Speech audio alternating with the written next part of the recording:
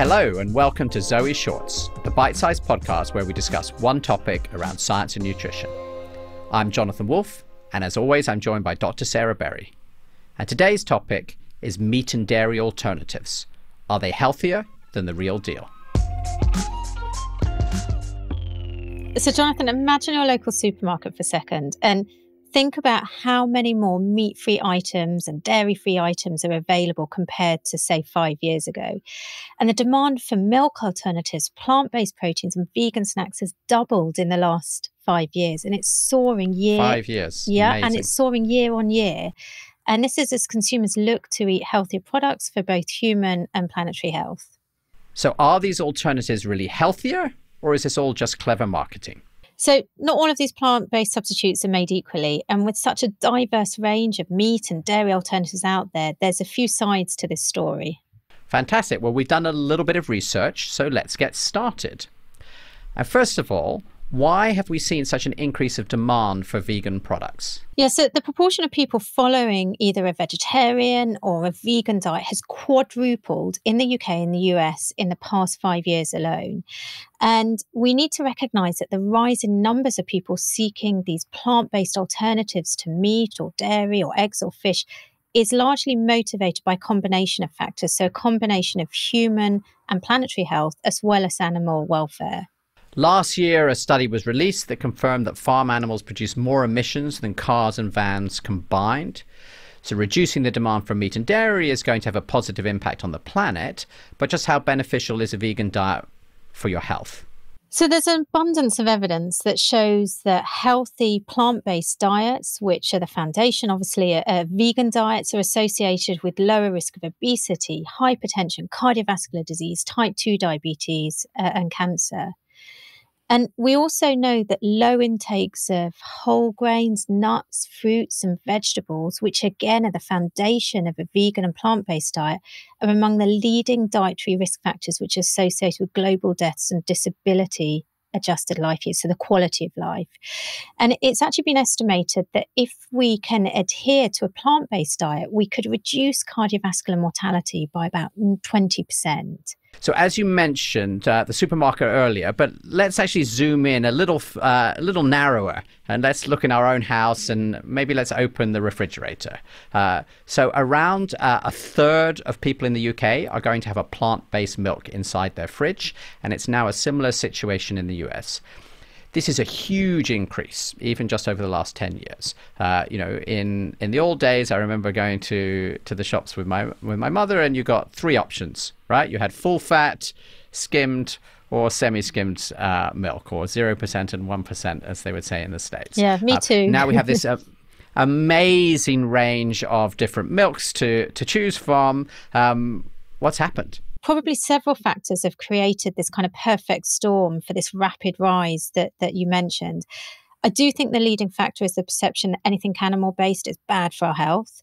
I do think there's also, we know, an increase in lactose intolerance in the population, alongside the fact that an allergy to cow's milk is one of the most common food allergies in young children. So I go to a coffee shop, and I think this will be familiar to many of our listeners. The barista asks me what milk I'd like to add, and suddenly I've got a list of, a dozen alternatives.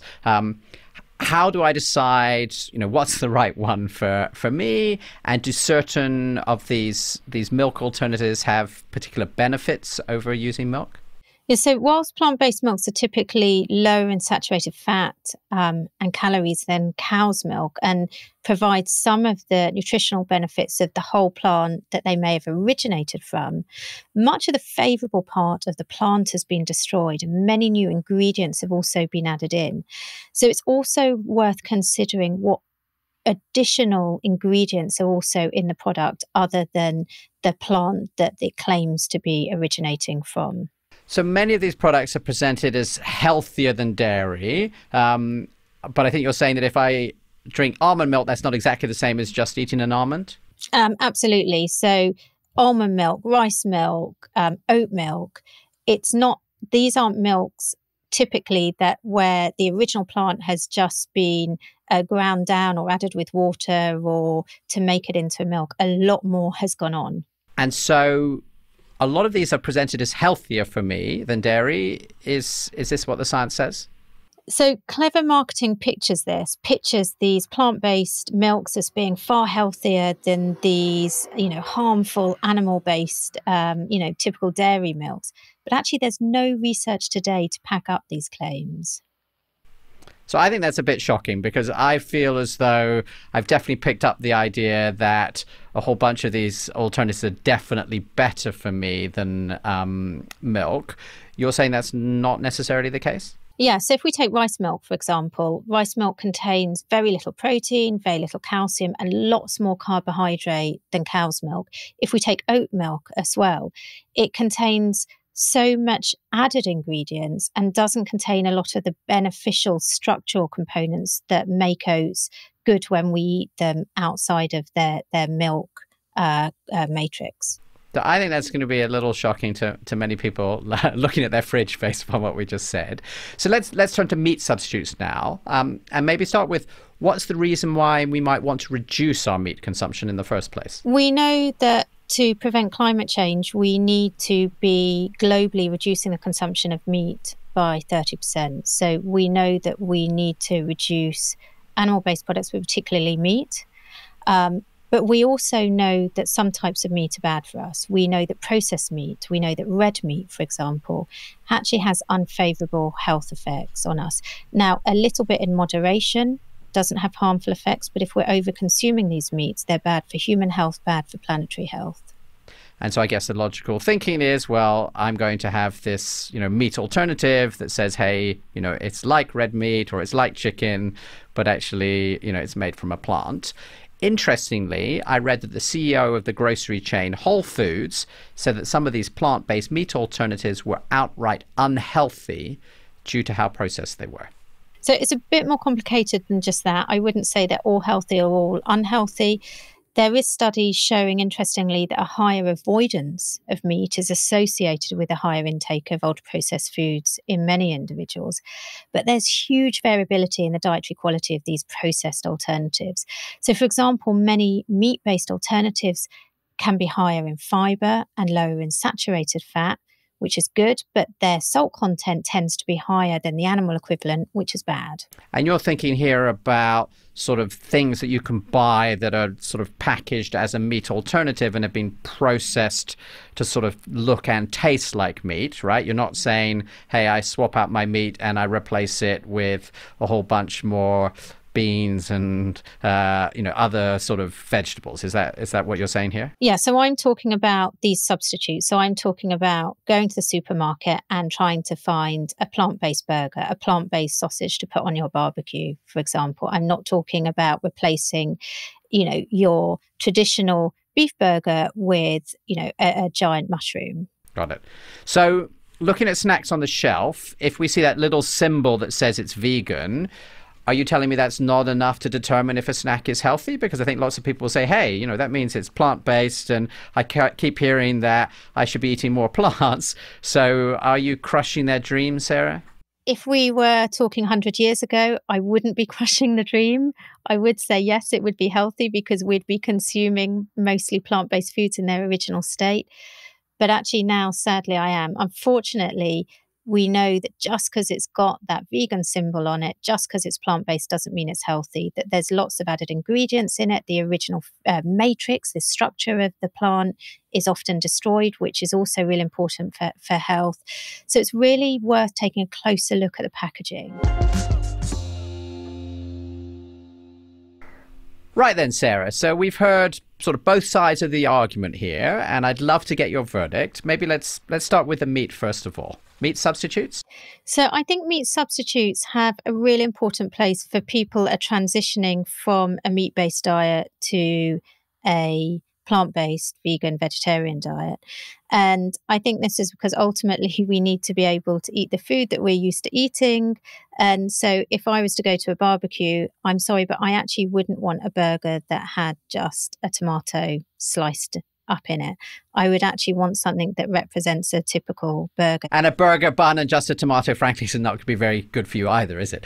No, and I think it would taste pretty rubbish, and so I think given that there is this increase in awareness of, of planetary health and human health with moving away from particularly red meat, I think it's a really good way of enabling people to transition, of maintaining the typical taste, the typical texture of foods that they're used to. And actually, a lot of these meat-based alternatives are actually very accessible and affordable. They're in nearly all mainstream supermarkets and often are actually cheaper than some of the original meat-based products. I was in a fast food chain recently, and I was really struck that they had all of these meat alternatives. These were still part of meals which were incredibly unhealthy. So it was a meat alternative with, chips and a highly processed, burger bun. There was no plant or any fiber. And I think I could easily have come away with the idea, hey, well, this is really healthy. I was eating this plant-based meal. And, I think if you've been wearing any of the, the continuous sugar monitor at the time from ZOE or any of these things, you'd have seen that this was really bad.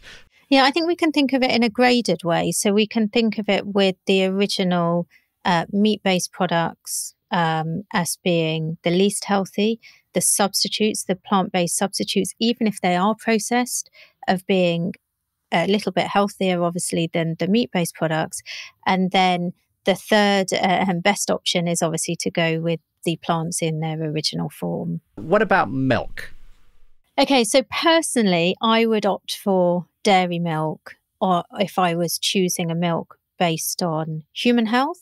If I was choosing a milk based on planetary health, then I think this is where it gets a little bit more complicated and where it might be better to adopt a plant-based milk.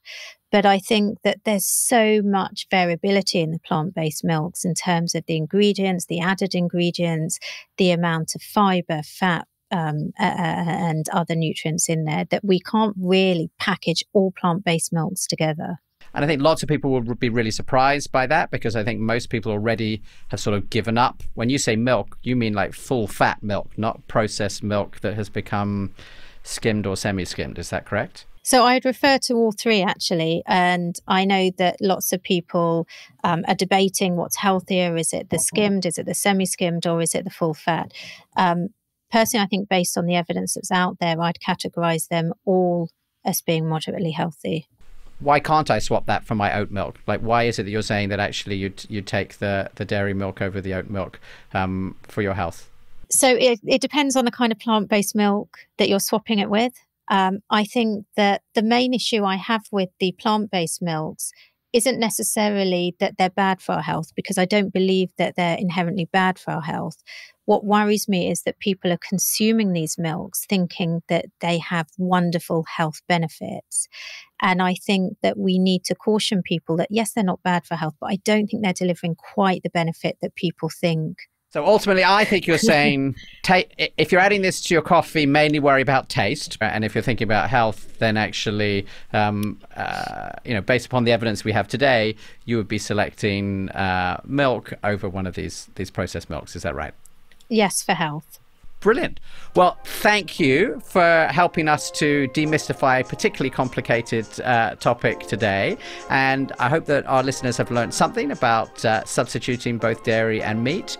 If you'd be interested in understanding exactly the right answer for you, then do give ZOE's personalized nutrition program a go. Understand how it can improve your health and manage your weight. And you can get 10% off by going to joinzoe.com/podcast. I'm Jonathan Wolfe. And I'm Sarah Berry. Join us next week for another ZOE podcast.